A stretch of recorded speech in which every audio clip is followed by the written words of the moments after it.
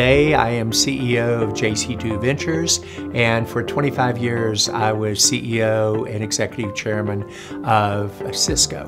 When you think what has changed about cybersecurity and why it's become very much mainstream, both at the board level, the CEO level, chief security office level, is the board members are actually being held accountable to make sure the company has a very good cybersecurity strategy that is adhering to it and doing what is necessary to protect their shareholders, their customers, and others from the bad guys. The market transitions going on now are going to affect every industry, every vertical worldwide.